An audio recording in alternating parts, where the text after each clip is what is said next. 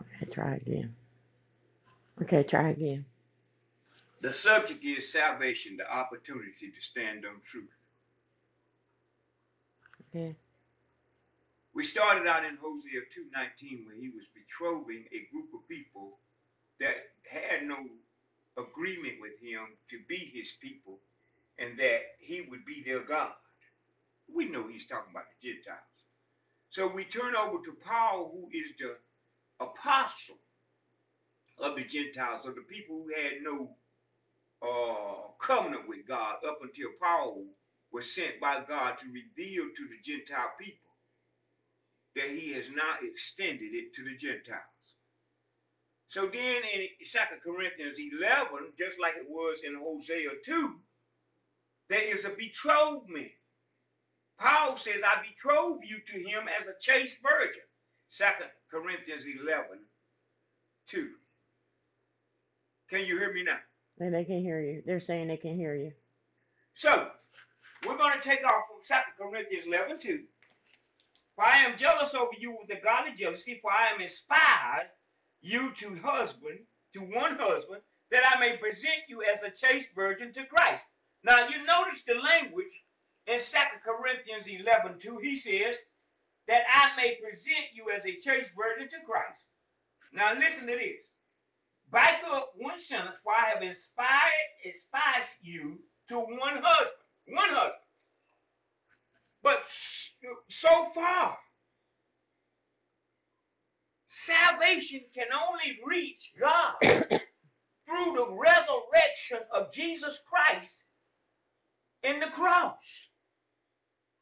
But when you look, there are 34,000 plus denominations building churches, but not according to the doctrine of Christ. So in the 19th century, there came a belief called Buddhism, which means any person that believes in any God has a right to be divine. But that can't be true. So religious pluralism is the idea that any doctrine, any understanding, Buddha, any understanding, Latter-day Saints, any understanding, all lead to salvation. Salvation by man has so many faces and so many doctrines that it makes the cross, Jesus crucified and resurrected, and the payment for sin not even relevant. So salvation has so many faces now. Everybody is right. 34,000 denominations. I can't stay here. It's called the kingdom of the cult. But I want you to understand that we need to have an understanding that the pinnacle of Satan's work is moved into the church, and Satan at 666 is going to move into the temple of the living God, opposing God, saying he is God, doing lying signs and wonders, and that the spirit of the Antichrist has already gone out now to set the people up in the church to worship Satan instead of waiting for 777 to Jesus the Christ to come. They send every kind of doctrine of devils that you've ever seen. Jesus is going to come and he's going to take us out of here and fly us somewhere. But the Bible does not go along with that study, because in Revelation 21 and in Revelation 5, it tells you there's 7 seals, and that each saint and each believer that has their name written in the Lamb Book of Life has to be sealed with the 7 seals. 7 meaning spiritually complete. But we are skipping and we are missing 666. Is when Daniel in Daniel 7 and in Daniel 9, when Daniel spoke of the man that was going to come through the political system and say peace, peace,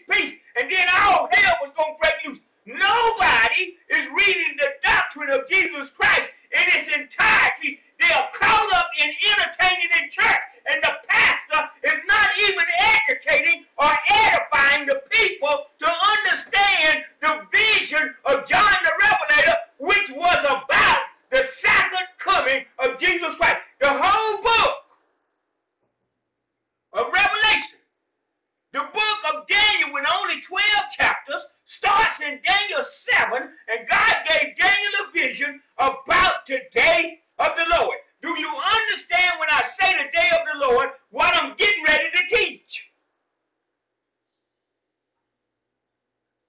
So in the day of the Lord, Revelation 21 explains to you that when Jesus comes back to earth, he's going to stay on the earth 1,000 years while Satan is bound. Whether you know it or not, you're going to have to in time, if you were birthed by a woman, you're going to have to one time or other stand before truth so that you can resist it or you can will to have it. But there's one thing about God, he wills that all his children be saved. Mm-hmm. So one time or another, you're going to have to stand before truth. But now let's get back on the book. The book says that when Jesus teaches for 1,000 years, him and his saints, when he come in the clouds, there are two things he going to do. 2 Thessalonians, the 2nd chapter says, he's going to destroy the Antichrist that's going to come and oppose him, but saying he's him, doing lying signs and wonders. 2 Thessalonians, the 2nd chapter, it says, with the brightness of Christ is coming, he's going to destroy the Antichrist with his coming. Well, if Christ is going to destroy the Antichrist at his coming, why are there so many people getting in bed with the devils of doctrine, the doctrines of devils, when they're supposed to be waiting and be betrothed, according to Hosea 2:19 and according to 2 Corinthians? Why are so many people sleeping with another God when it was only Jesus the Christ that died on the cross? Why are so many people having so many doctrines when Matthew 16 says that Jesus said himself, upon the rock that I asked the question, who does men say that I am? And Peter Petro says, I say that you're Christ, Son of the living God. And he said, upon this revelation, that you knowing who I am, that heaven has revealed to you who I am, I will build my church, and the gates of hell will not prevail. Mankind has took the job out of Jesus' hand, and they are building church on the doctrine of devils and on the doctrine of lies and lying prophets and lying apostles, and it's being done by Satan to blind the mind of the people so that the people will not be true to Jesus and be betrothed to Jesus, but will get in bed with Satan. And there are sincere people going to church, standing in the pulpit, that have transformed themselves to teach doctrines of devils that is not even in the Bible. Don't know nothing about the generation of the fig tree. Matthew 24, Mark 13, Luke 21. Don't know nothing about the approaching day of the Lord. So when you go into Revelation, let's really discuss this, because there's a special attack that's happening on the church. Because 2 Corinthians 4:4 said the God of this world blinds the mind. Let me tell you how he does it. 2 Corinthians 11:14, Satan transforms himself. He's really going to transform himself at 666, the number of man, Revelation 13. And 2 Corinthians 11:15, his ministers transforms themselves. And 2 Corinthians 11:13, his false apostles transform themselves, but they are not apostles of Jesus Christ. If you want to know an apostle, look in the Bible. The apostles of the Bible was Holy Scripture inspired by God. Every apostle in the Bible, you know, belongs to God. I don't know who these apostles are today. Whatever message they have, they got to get it from the Bible if they're going to preach the truth to set you free. I don't know who these prophets are today. I don't care if they want to title themselves a prophet. I don't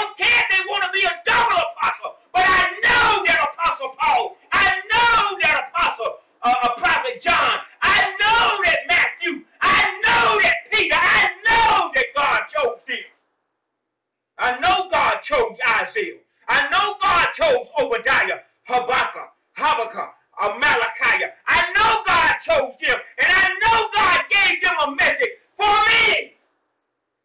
But what these apostles are titling themselves today and what message that they have, I don't know. But I know what the Bible is saying. And the major double whammy that Satan is waging against the church is that he has infiltrated the church. He's no longer in the nightclub. He's no longer at the drug house. He's already got those people. He says, if I want to be worshiped, I got to go to the church. Mm-hmm. While the church is sitting up having church, being satisfied with running and speaking in tongues, no love, full of envy and strife and jealousy, to the point that we have 34,000 different denominations with 34,000 beliefs and faces and 34,000 doctrines that we are going to be the church. And part of them are saying we're going to be raptured out. The other part saying we're going to be this, and the other part saying we're going to be that. But in the Bible, there's only one person ordained to build the church, and he has a doctrine, and his doctrine is the gospel of Jesus Christ. And he said, I'm the way, and I'm the truth, and I'm the life, and there's a narrow gate, and few find it. And we got all these faces, all these denominations, all these theology and doctrines, and we have got so many faces for one doctrine of the Bible that will set you free, because man has no power in himself without the provisions of a holy and living God. By the crucifixion and resurrection of Jesus Christ, man has nothing that can set you free. You can go to church as much as you want to, but knowledge is not salvation. Knowledge is not salvation. Relationship with God the Father through Jesus Christ, living by every word proceeding out of the mouth of God, that's salvation. But you getting a bunch of knowledge and going to every revival, and because you Church of God of Prophecy, Pentecostal, Seventh-day Adventist, Jehovah's Witness, any of the 34,000, if they're not on the doctrine that God gave Jesus to set you free, you are wasting your time. But yet still, we believe that all roads, wherever we worship at, wherever we have church at, all roads go to one place. If that be true, then Jesus didn't have to die. Salvation is the chance and the opportunity to stand on truth. That truth may set you free. That it may pay the ransom of the problem of the separation from what God created from his own hands. And the devil, Lucifer, separated himself from God in the first earth age and became Satan, and then sold sin to 1/3 of the children of God, Revelation 12, and took 1/3 of God's children that he didn't even create. God didn't create Satan. God created Lucifer. Sin created, pride and iniquity created Satan. And so by the time you get to Genesis 2, God is beginning the second earth age, and when he begins to begin the second earth age, by the second chapter of Genesis, he's telling you about a tree that's in the midst of the garden, the tree of the knowledge of good and evil. Do you stop to understand what that knowledge of good and evil will do for you? What the knowledge of good and evil, and you obeying the knowledge of good and evil will do for you, will give you an appetite for yourself to make yourself your own God. So you can go to church as much as you want to. But any other knowledge other than the gospel of Jesus Christ won't set you free to be divine, will not make you a child of the King, will not betroth you to marry Jesus the Christ, will not give you the divine love of Galatians 5:22-23, will not give you the provisions of the promise, will not ordain you for the light of the gospel and the knowledge of Jesus Christ to shine from your heart. This new war that Satan has waged against the saints, the ones that have the blood and the word of the Lamb as their testimony, this new war that he has waged it from inside the church by putting his apostles, false apostles, by putting his false prophets in the church. Let me give you an example. Go with me to Revelation, the 2nd chapter. And God has examined seven men spiritually complete. God has examined 7 churches for us. God did it. And God gave us a report on each church. But there's something in the hearing that I want you to hear today. And I want you to come to an understanding about what Revelation is about. It's an unveiling. It's an unveiling about the approaching second coming of Jesus Christ. You can't go around that. Revelation is about the second coming of Jesus the Christ. So now look. When you look at Revelation, the 2nd chapter, and let me find my bearing. Revelation, the 2nd chapter, and we want to look at one of the churches because there are 7 examples of the church, and we want to look at the church of Tyre. God has examined Tyre. Let's see what God has to say to Tyre. Revelation, the 2nd chapter, and the 18th verse. Let's see what God, I'm going to read it for you in your hearing. You're not going to have it, but I'm going to read it for you. And unto the angel of the church of Tyre write these things, said the Son of God. You notice Jesus is talking. Who has his eyes like unto a flame of fire, and his feet are like fine brass. I know thy works, and charity, which is love, and service, and faith, and thy patience, and thy works, and the last to be more than the first. Notwithstanding, I have a few things against thee, because thou sufferest that woman Jezebel, which calleth herself a prophetess, to teach and to seduce my servants to commit fornication and to eat things sacrificed to idols. And I gave her space to repent of her fornication. And she repented not. What does he have against Tyre? She has allowed a false prophet to come in and teach God's people. And I gave her space to repent of her fornication, and she repented not. Behold, I will cast her unto a bed, and them that commit adultery, them that commit this false teaching, this false prophet, and all those that commit the worship of this falseness to these false doctrines, to these doctrines of devil, I will commit with her unto a great tribulation, except they repent of their deeds. And I will kill her children with death. And all the churches shall know that I am he which searcheth the reins and hearts, and I give unto every one of you according to your works. Salvation is not you having revelation.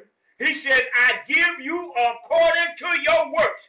And what your works have done in the church of Tyre, you have let a false prophet in that calls herself Jezebel to seduce and teach my people. And so not only is he going to pass judgment on the prophet that is false, but he's going to pass judgment on the people that sit up and reject the truth when they have such a great opportunity to be set on the truth by the spirit of truth and the word of truth called the Bible. They reject it to follow behind doctrines of devil. I know you can turn me off if you don't want to hear me. I'm only talking to those God assigned me to anyway. So it's all right. I'm going to preach the Bible because I want you to understand that we are now in a season, according to Ephesians 6, we are now in a season where God required the people that he sent Paul to understand that he not only chose them, but he predestined them.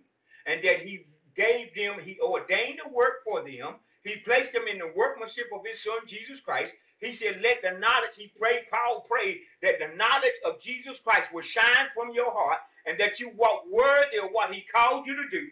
Then he told you in the 6th chapter, he said, I'm going to need you to become soldiers. I'm going to need you to put on all the provisions that salvation from Jesus the Christ gives. And I need for you to understand that you need to stand against the wiles of Satan. What is the wiles of Satan? The wiles of Satan is 2 Corinthians 11:14, where he's moved into the church and transformed himself to an angel of light, where he's moved in the church as a false prophet, where he's moved into the church as a false apostle, where he's moved into the church to blind the eyes and the mind of the church so they won't even understand what truth is. But salvation from Jesus Christ is your only opportunity to stand on truth. If you get in bed with any doctrine of devils, you're going to pay the penalty. Let me prove that. Let us go. The 2nd John. Let's see what John has to say. Let's see what 2nd John has to say. Let's look at 2nd John 9. Let's take off right there.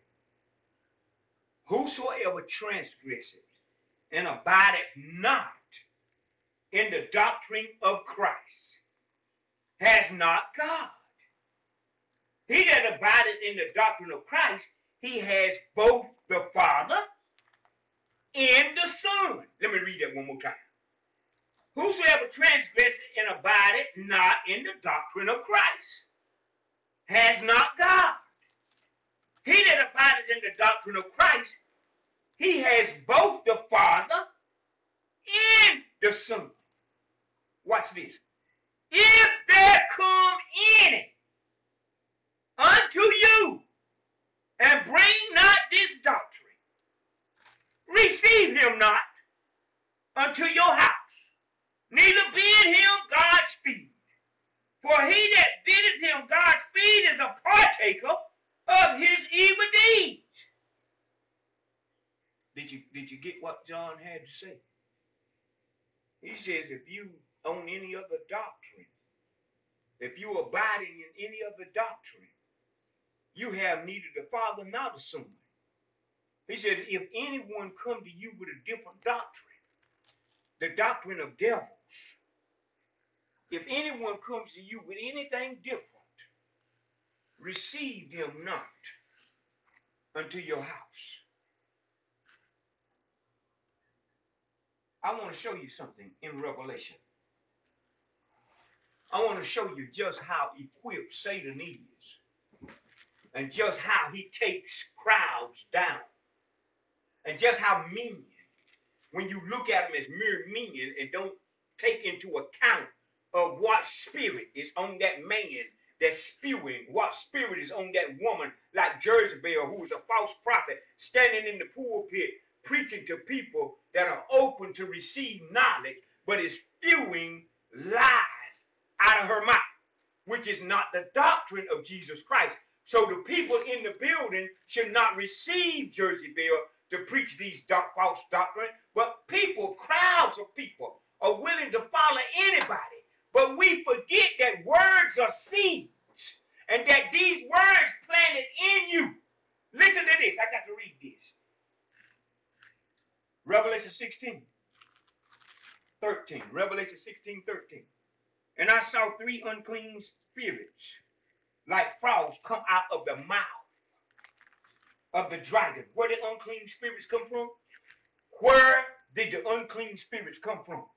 Come out of the mouth of the dragon. You know who the dragon is? Satan. And out of the mouth of the beast, and out of the mouth of the false prophet. Where did the unclean spirits come from? Out of the mouth of the false prophet, out of the mouth of the dragon, out of the mouth of the beast. For they are the spirits of devils, working miracles, which go forth unto the kings of the earth and of the whole world, to gather them to the battle of that great day of God Almighty.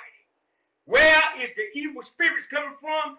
Out of the mouth of the false prophet, the false minister, the false apostle. Where are evil spirits and evil doctrine of devils coming from? Out of the mouth of people saying that they are sincere about Jesus Christ. Oh, he gonna come and fly us out of here.